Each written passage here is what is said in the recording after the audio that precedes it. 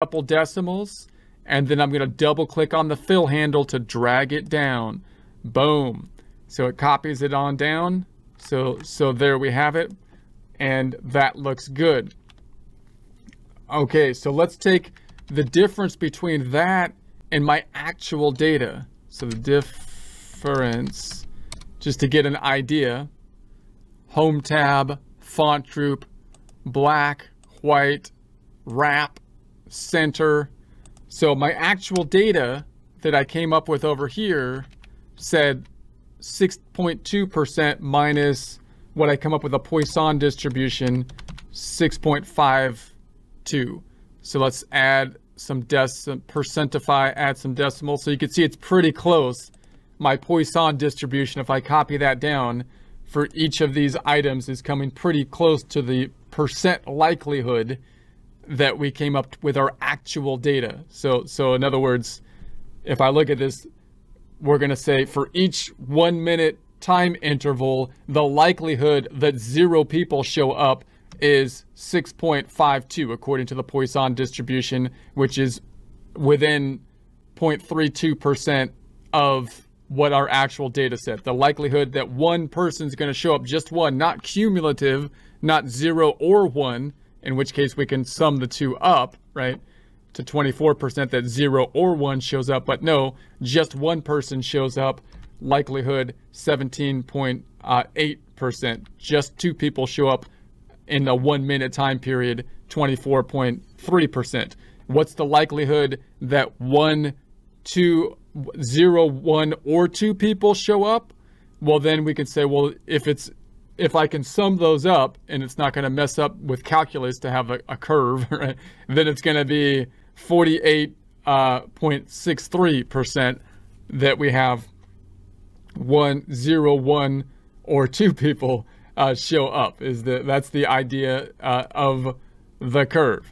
Now, if I plot this, then I can plot this curve and say, let's just select this area here, and I'm going to say insert, and let's make it a chart. Let's go to a bar item and plot that. So I'm going to bring that, I should have brought it up.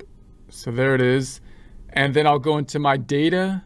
So let's say my data, this data is good, but for here, I want to make sure to pick up my own numbers from 0 to 29. And so there we have it. So I could plot this data and compare it then to the data set that I have, the actual data set that we calculated, right? So I could add another one and say add another data set. And this one, hold on a second. I don't want to edit. I want to add a data set. And this one is going to be for this. And the data is going to be here. Hold Control Shift down, Shift up, so I don't pick up the total. Enter. And so let's see if it does what I was hoping. It did not. What happened to that second data set? Poisson. What happened? Let's do it again. Let's say add data set.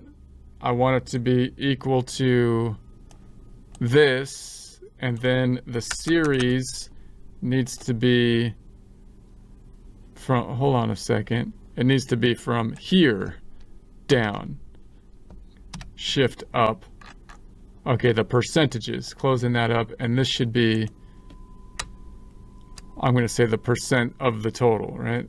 Isn't that right? Let's try it. Let's try it again. Okay, so there we have it. So you can see they're, pretty closely lined up. I've also added the legend, so you can see the 2 different colors with the plus button, and then the legend. I should probably adjust the labels, but we'll keep that for now. Now, we might also represent this with a line if we have 2 items on the same chart, because it's a little less messy. So I could select the same data, putting my cursor on AC1, Control Shift down, and then insert the charts, hitting the drop down. We want a line. So now we've got the line with markers. So let's pick that up. And if I go into the chart design, data, and the data, So here's our first data set. Let's add another one. And I'm going to go to the right to do that. And I'm going to pick up this percent of total. I'm going to delete this bit. And I'm going to hit this little thing to make sure I'm picking up it's going to sum this up, putting my cursor on L2, Control Shift down, Shift up, so I don't pick up the total. And there it is. Okay. And then I'm going to edit my horizontals to be equal to, I'm going to hit this to make sure it picks it up from here, Control Shift down to 29, and there we have it, and okay, and okay. So you can see it's quite close when we plot them in this format. So I could add the legend again. So I could say add a legend, and then we could, you know, make one of these transparent or something like that if we wanted to make it more clear. But those are the couple charts that we can put together and say, okay, that's a pretty close relationship. All right, so remember what we can do with this data. I'm going to pull this to the right now. Is we can start asking questions about the data in terms of how many people might arrive, right?